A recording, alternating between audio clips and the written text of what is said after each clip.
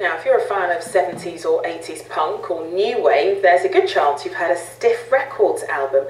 It was a provocative independent label that sprung out of London's thriving music scene and signed artists like Ian Dury and Elvis Costello. It closed in 1985, but not before making a huge impact on the industry.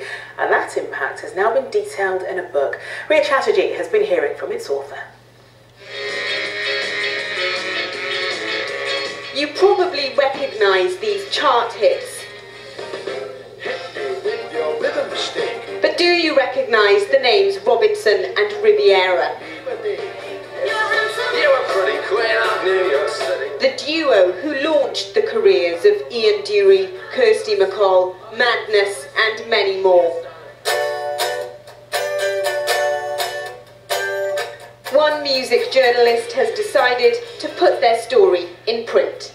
The reason that Dave Robinson and Jake Riviera started Stiff Records was because they were going to venues like the Nashville and the Hope and Anchor in London, and the whole pub rock scene was happening. And they saw these people who were writing amazing lyrics, really talented singers and performers and songwriters, but they weren't getting heard. And it was kind of a frustration, I think, on the part of those two people that led to them starting Stiff off. It was 1976. Stiff Records formed just as punk rock began to develop. As a genre, it rejected mainstream rock, and Stiff Records rejected standard business strategy. By the mid-70s, the music industry had become part of the kind of corporate jet set.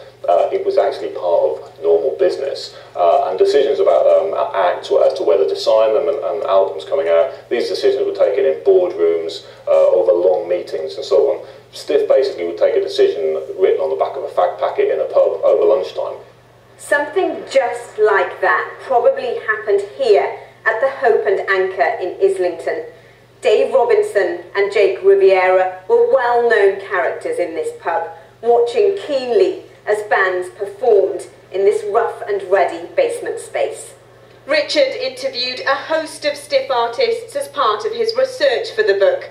Most look back with fond memories. As soon as you mention it to people of a certain vintage, it kind of puts a smile on their face. Everyone remembers how fun it was. Everyone immediately starts talking about, oh yeah, they had this great slogan, do you remember that sleeve?